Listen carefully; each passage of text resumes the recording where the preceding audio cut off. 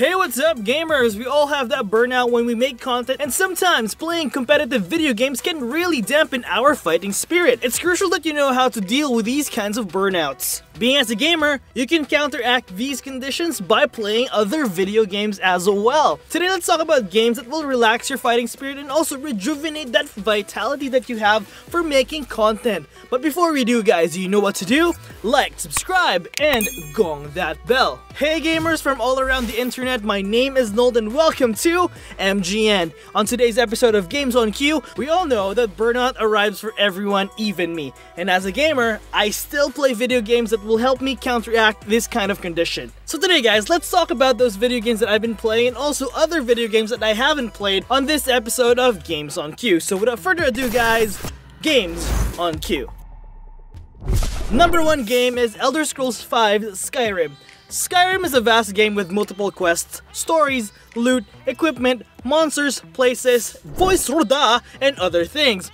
When you delve into this game, it will let your worries go away as you will be a strong dragonborn who plays a lot of roles, a lot of power, and a lot of time. You will be able to put yourself into the shoes of one of the strongest people in the world. You can do a lot of things here in the game, like go around slaying a lot of people if that's your thing, listening to the I took an arrow to the knee joke or story, kill monsters, cave diving, hunt those dragons, ride your magical pony or your horse, become a werewolf, and other things. There's a lot of things you can do in this game to take your mind off of your burnout and energize your batteries again. What are you waiting for guys? Go ahead and play that game. Fusroda!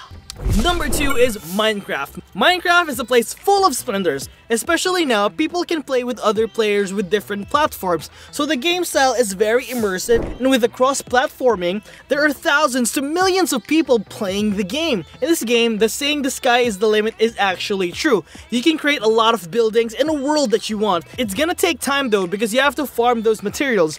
The bricks, mason walls, wood, steel, and a lot of other materials. You will need to mix and match some of them so that you can create another material.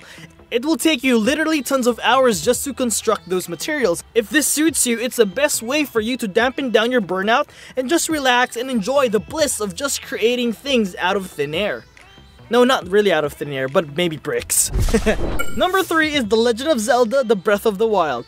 This game actually won the Game of the Year on the 21st DICE Awards, which will make you know that you will get your money's worth when you buy this game. I haven't played this game though, but it looks really good. The graphics are pretty defined and you can gawk on it to your heart's content. The game looks like one big cinematic that can really take your time. You can fight people, do your quests, explore, uncover other locations, tame the wildlands, hunt for good equipment and material, look for Koroks and other things. You will need to invest time on this game, but it will be worth it as it can release those stress games or burnouts from your shoulders. Number 4 is Stardew Valley. Stardew Valley can take away your blunders in life with just by strolling around and collecting your fresh crops.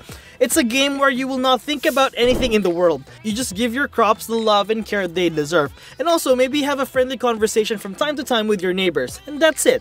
It's a game where it takes you from the hustle and bustle of your games to a world where you are surrounded by luscious greenery with fresh crops, the smell of strawberries and lilacs. If you need a break from the pressure in either your competitive games, burnout, or from real-life problems, Stardew Valley can be your savior and your pal.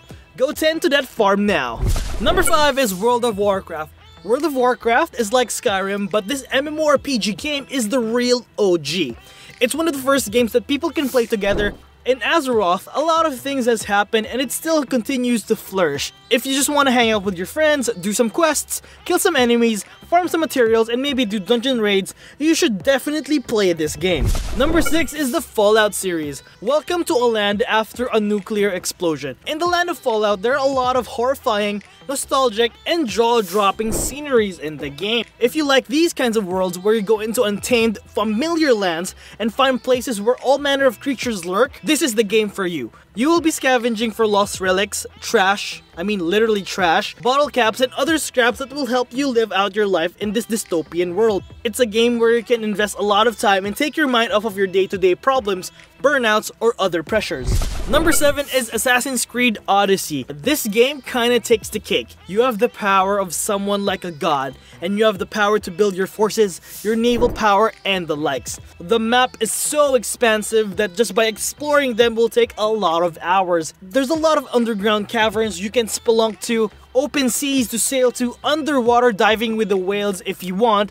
You can slay enemies and Spartan kick them off high cliffs. There's a lot of things you can do in this game that will literally take your time and your problems away. You wanna know why? It's because you will be thinking about your character, your ship, your mercenaries, and the other needs of your godlike character. So what are you waiting for, guys?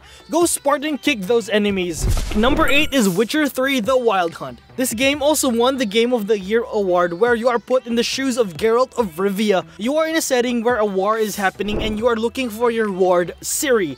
Ciri is being pursued by the Wild Hunt because she's really, really pretty. Anyway, you dive into this world where you, as a Witcher, can pick up contracts, kill otherworldly creatures, make love with sorcerers, yes, make love, play Gwent, craft potions, armors, weapons, look for buried treasure, and a lot more. You can even just get your horse Roach and just race until your heart's content. Or if you want, you can awaken the inner pugilist inside of you, then you can find a lot of fighting ranks in the cities and villages. This game is a must pick if you guys have the time. Pick up this game and play the game to take your mind off of mundane stress and let that burnout just fade away from your shoulders as you carry that Witcher sword and thrust it to a specter's face. And that's the episode, gamers. What games resonate with you the most? Let us know down below. Do you know a friend who kind of lost their luster to make video game content or just maybe play video games? Well, you can share this video to them so that this will serve as their first therapy training to get that feeling of stress out of their bodies. Don't forget, guys, we have free assets for you. These assets are based off of the games Fortnite and of course Apex Legends. If you use these assets, it can potentially help you out with your channel. Before you leave, guys, smash that like, gong that bell, and smash down on the subscribe button. My name is Nold, guys, and anything you need to know about video games, always remember, games on cue. See you on the next episode. Goodbye!